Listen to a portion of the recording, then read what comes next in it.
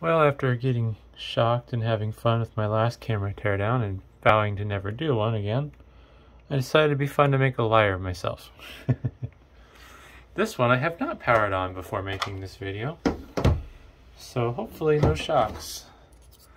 This is an old Kodak DX3900 digital zoom camera. At first I thought this was the camera sensor, and this was just like a filler for a different model of camera, but apparently this little slide over here opens and closes the lens cover. So that's kind of amusing. And I believe this camera uses a CF card, which is still in here. Let's see if I can eject that. There we go. 64 megabytes. So yeah, this will be going in the CF card box. I'm saving them for some reason. I should be trying to sell them, but I just keep collecting more of them. Alright. I should find a non-conductive screwdriver, or well, a screwdriver with a non-conductive handle, so I can discharge the capacitor. But I'm gonna hope that my confidence isn't misplaced, and that since this thing hasn't been plugged in for who knows how long now, the capacitor's been drained.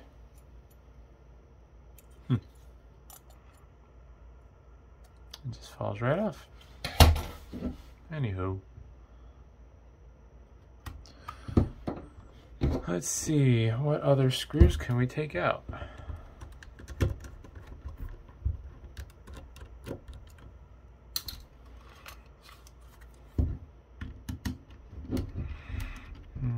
Already having flashbacks of getting shocked by the flash. Let's hope I don't regret making this video.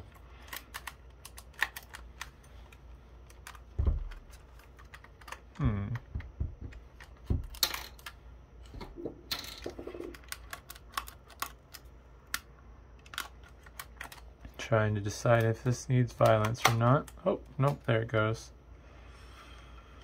And let's disconnect this display. Let's see here.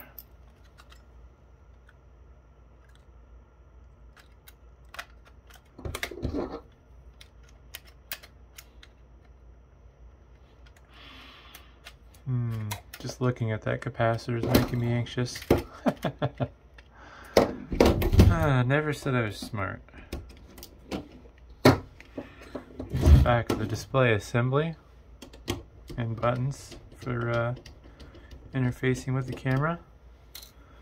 Yeah, it's a mode switch. The mode switch is using the same style of wiper system. Also, this display seems to be backlit with a cold cathode fluorescent lamp, which is kind of crazy. I didn't realize they made lamps that small.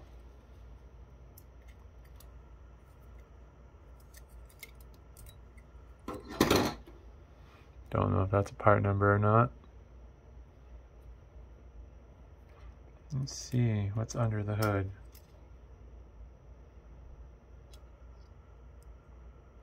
Let's get a little deeper in there. Maybe it's not a cold cathode. What's weird is there's a little nipple there, like it was it had a vacuum drawn on it. Wonder if it's like a vacuum fluorescent type system. That's kind of cool. I think I'll actually put that together and just kind of throw that in a pile of random pieces and parts I have. Don't know why, but seems fun. Bunch of tactile switches on this button assembly. Oh, let's see here.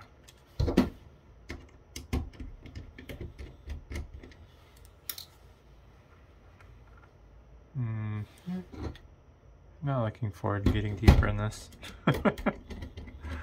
I really don't want to get shocked again. Oh, more stuff falling off. Should be mindful of where I'm putting my fingers probably, but yeah.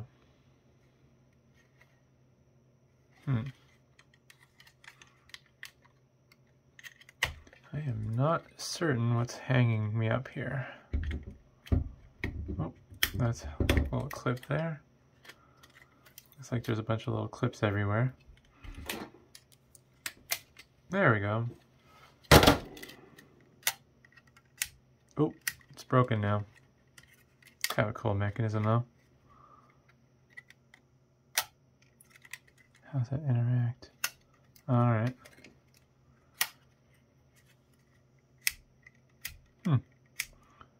It's not even a lever, it's just a circular plastic ring. A spring on it to give it a little tension, I guess. And then this cover just interacts with a little notch there. It's not working properly right now because there's nothing to stop it from popping out of place, but yeah. Oh my, wow. I don't think I've seen a coin cell that small before. Can't even pop it out without taking the socket with it. This is definitely not meant to be serviceable because there's no way to access that battery. I can't even read what it is. That's just tiny. I mean, that's the tip of my finger there. Holy cow. Alright, let's take off this top board. This is where things start going wrong, probably. Oops, I need to zoom out a little more. There we go.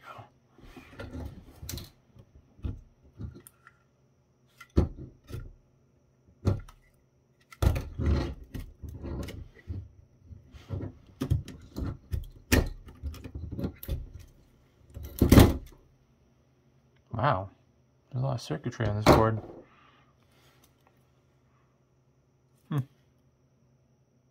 A lot of circuitry. It's a fairly old camera though, so a lot less chances to put everything on one chip. No clue what that is or what it does, but yeah, this is just the control assembly. A lot of test points. Maybe it's a display driver for the top display. And then time circuitry, I suppose, to keep track of time and date. Alright. I think what we're going to do here is we're going to take this backboard off and probably not go any further.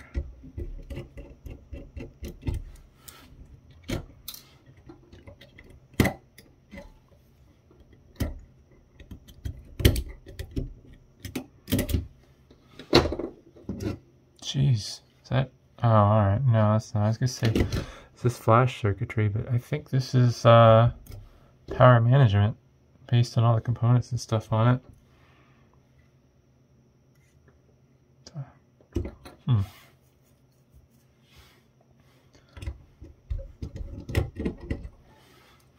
Breaking my rule I just set. Probably shouldn't even be touching, no, that's just battery component connections.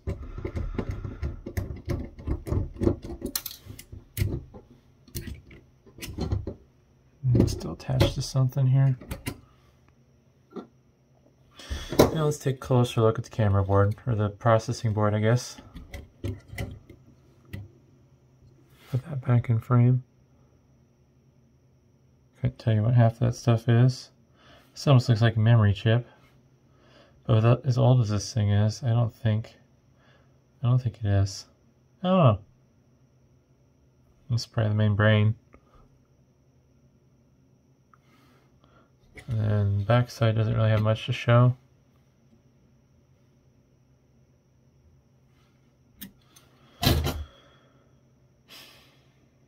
I think I'm going to pause, find some rubber gloves, short that out, and take it apart. I will be back. Alright, I've gotten it tore down a little further. This says no charge on it, but yeah, I did try discharging it with a piece of metal with these just cheap dollar store gloves. Probably not good enough for whatever voltage flashes run at, but makes me feel a little safer.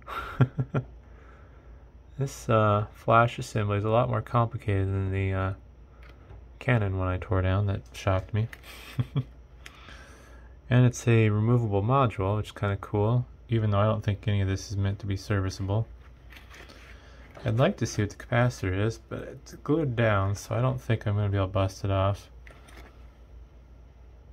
I think it's 320 microfarad though, based on what I could see from the side. Looks like there's at least a 320. Also, it looks like this flash housing is screwed on.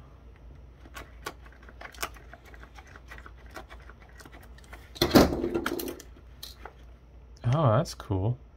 It's a removable housing. Or assembly, that is. Yeah, you can definitely tell this camera's old when everything is basically serviceable. So the flash assembly, that's going to get shoved off to the side, and back to the fun bits. This just seems to be a power delivery board for the whole camera. It's not removable though, as far as I can tell, because these oh, there's another screw. These tabs are soldered on, but maybe... Ah, yeah. A little speaker too. That's just gonna get ripped off unceremoniously. Oops, I'm not in frame. Sorry about that.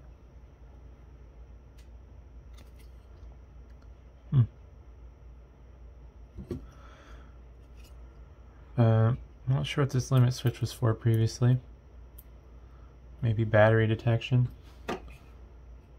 Looks like it might have lined up. Let's see here. Yeah, it lined up with the battery slot.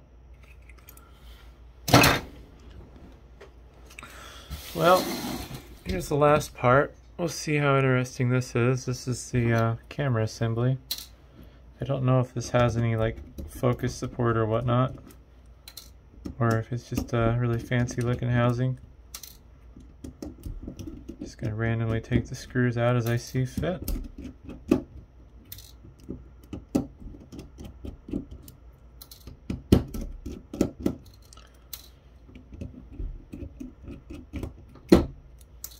Looks like there's some motors, so it must have had some limited focusing abilities.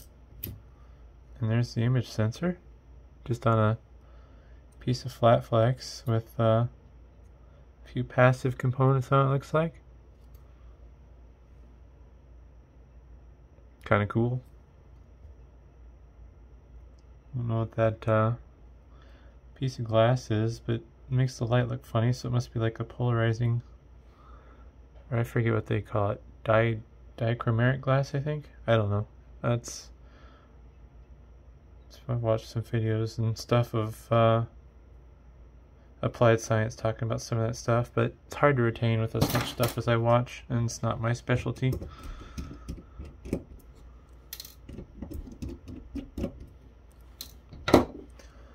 Let's see how much more we can get in here.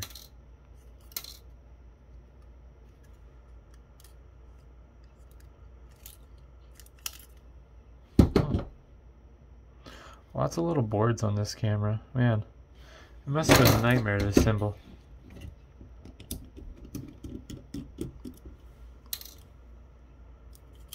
Just everything's its own little circuit, basically. Versus now, everything's just on one board and it's a bunch of cables going to the components.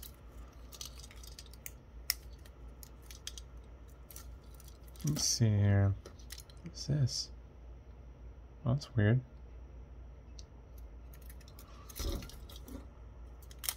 Nope, you're getting unceremoniously ripped off. Huh. There must be some sensor for telling positioning.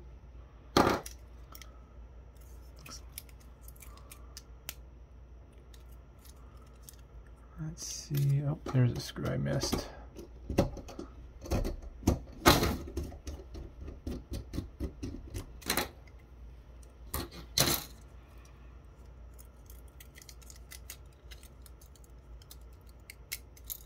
Yeah, this is destructive, so I'm just going to unceremoniously rip it apart. How's this motor held in? It's crazy because this isn't even a small motor. I think this is like bigger than the motors you see in pager vibrators. Has a little gear assembly on it though. It's kind of cool. I'll probably rip that off. I don't need that. Might throw that in my motor's bin and save that for parts. Here's the lens assembly. I don't think I'm going to be able to disassemble this anymore. Oh wow, that had more zoom than I thought it would. I guess it does say 2x and autofocus, alright. Huh. Oh, broke it. Interesting. Can we come apart any further? I don't know.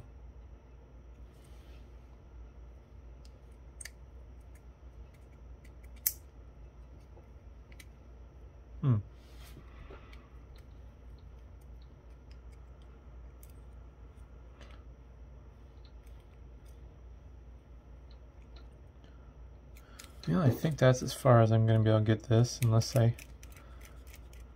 can figure out where these screws are that are holding it together.